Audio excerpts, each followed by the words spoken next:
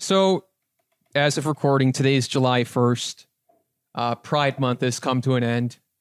And just at the very tail end of Pride Month, IKEA unveiled LGBTQ-themed sofas. And you're probably thinking, TGI, what the F? You know? I have them up on the screen right here. So as we can see, we have, and these are kind of fucking crazy. Like these are like, whatever, if you're listening right now and you're not seeing this, imagine the craziest fucking couches in the world. That's what we're looking at here. So we had the asexual couch, the transgender couch, the critical race theory couch, the lesbian couch. Now, some of these, like, okay, some of like the transgender couch just has like some different like color splotches and That's stuff. a nice on it. couch. Looks like relatively like a normal fucking couch. The asexual couch has the purple, gray, whatever. Like, it looks like it kind of looks like a giant pussy. It kind of looks like it looks like a sideways pussy if the pussy was like kind of shaped as the continental United States. Exactly. If you're listening at home, you're probably picturing that in your head perfectly. And then the other one here, what's it say here? The ally couch, or like I think it's the progress couch, which I don't know how that fits into LGBTQ, but just the idea of progress, this couch is crazy as hell. It's just a normal couch with a bunch of fake flowers growing out of it from the top, the bottom, the sides. Looks kind of uncomfortable to sit on. Well, it's like you're either going to ruin like how the couch was decorated or it's not comfortable. I actually got kind of like I got a new place recently and I was looking at couches and like there are some really weird couches out there that I don't think are necessarily like for mass production sale, but like this is one of the weirder ones. But there was one that was like designed to look like a big JanSport backpack, and it has like all these different zippers, and like there's like a couch that's like a big pig. There's a couch that's like a bunch of like little balls that you like lay on and can like. I mean, it looks like fun to have, but it's like.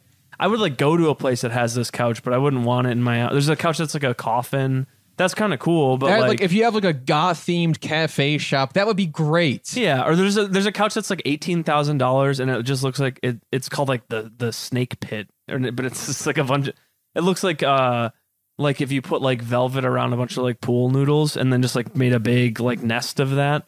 And it's like this stuff looks kind of fun. $18,000 fun? No, but like it's like interesting, but like this. And then imagine just like having to clean that. Someone's gonna fucking spill something. You can't clean it. It's like how in the like Chuck E. Cheese AMAs, how they always said there's always like poop at the bottom of the ball pit. It's like, do not drink red wine on my progress couch, please. So if you scroll down here, Grant, the most infamous one we haven't even touched on yet is the bisexual couch. Now, if you can see this at home. This is fucking crazy. It's called the bisexual couch because as soon as you get it, you can say bye-bye to any sex on that freaking couch. Because the chair or the fucking couch is creepy. It's like covered in hands. Yeah, like, what does that have to do with being bisexual? Like, you just want everyone's hands to touch your ass? I think it's kind of aggressive if you think about it. I think it's saying that the main villain in My Hero Academia is bisexual, and it's kind of. I was thinking him or the one guy with the hands in Jujutsu. Oh yeah. I made a tweet about that. What the hell's up with hands in modern show, folks? What is up with hands in villains in modern shonen series? Easy to draw. You just gotta. Hands are the hardest thing to draw. Like, why? Well, they're shoes. Oh, wow, they're shapes. So I thought hair was the hardest thing to draw, which is why Super Saiyan Goku had blonde hair, so he didn't have to color it in anymore. Yeah, maybe he just used the fill tool. So we see here the pillows say when you change nobody or to and believes you. You gotta read one pillow at a time, Grant. It says no. I mean, no, trust me. I did the same thing. You did read first. right to left. It says when you change nobody or to and believes you. Well, if this couch was a manga, you would read right to left. So it'd be nobody you believes, change you when and to or. But really, though, even if you read it like normally, it does take a second to kind of click in. It says when you change or to and, nobody believes you. Can you see? I think on the IKEA website, I don't know if it's still up, but they had like the people who designed all the couches. and it has like a little profile about them. They do on this page. If you scroll down, Grant, you'll see this. Oh, is this? Yeah. Spoken word poet Brian Lanigan pictured on IKEA's bisexual couch, which was inspired by his work. Again, like, this is a great art piece. Like, if I saw this in like some sort of installation, I would be like, that's kind of interesting. Can I sit on? Sure. And they're like, hey, can I sit on that? Sure. Oh, cool. I'm going to go sit in the bisexual couch. See how that feels. And then stand up again. But it's not something I don't think anybody wants the grabby hands couch in their living room. I mean, this is too far for IKEA. IKEA is like, build a futon that is gray. And it's going to fall apart in 5 months because it's made out of particle board. Yeah. And if that's what it says, are we looking at just a series of pieces of particle board covered by hands? And for the record, this is like a bright pink, bright purple couch. And all the hands are like hot pink, bright pink, all over the place.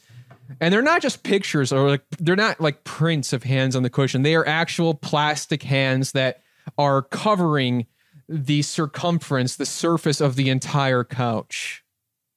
It's crazy. It's madness. I mean, again, how the fuck do you, like, if you spill something on it's either ruined or it blends in perfectly. Maybe that's what they're hoping. Spill whatever the fuck you want on the bisexual couch. I don't give a shit about that. Do not drink anything on my asexual couch. Guy who just collects all of these.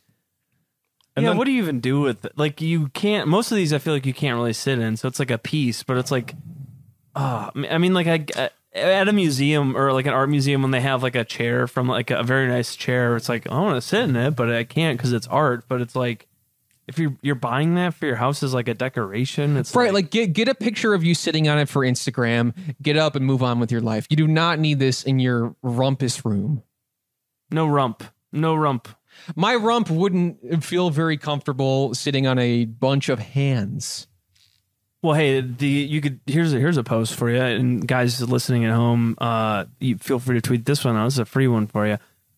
The original bisexual couch, and it's the palm, the hand chair. Oh, like the plastic thing? Yeah, that's like shaped that they have at Planet I Fitness. think my joke like that was like the lips couch. Oh, sure. Oh, yeah. The lips couch is fun, though. Where did you find that? I just Googled lips couch. I was like, I thought that was like from the IKEA collection, because I saw you post on. No. Hey, wasn't that the freaking doctor from Rugrats, Dr. Lips couch? Jesus. That should not have hit as well as it did for anyone. But yeah, I mean, a bunch of people, as we're sort of talking about, were making their own tweets, as you can imagine, their own couches. And they're funny forever, not just the first hour. It kind of falls into a bad... I mean, not that this was... I don't know how well or poorly thought out it was, but it's like...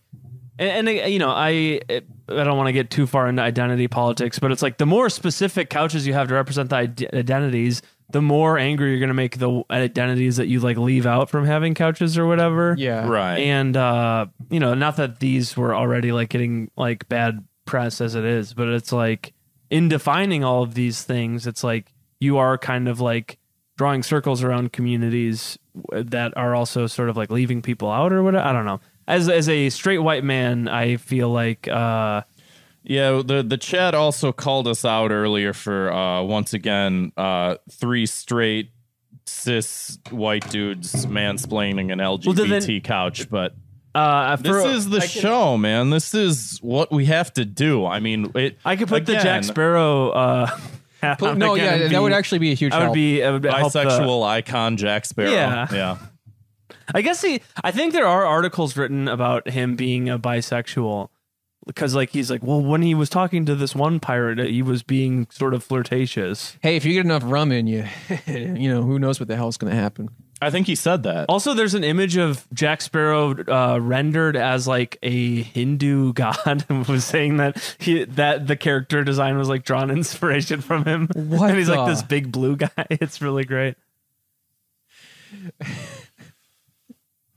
So what's the punishment here? Fucking what's for the bisexual couch? Or just the couches in general? I don't.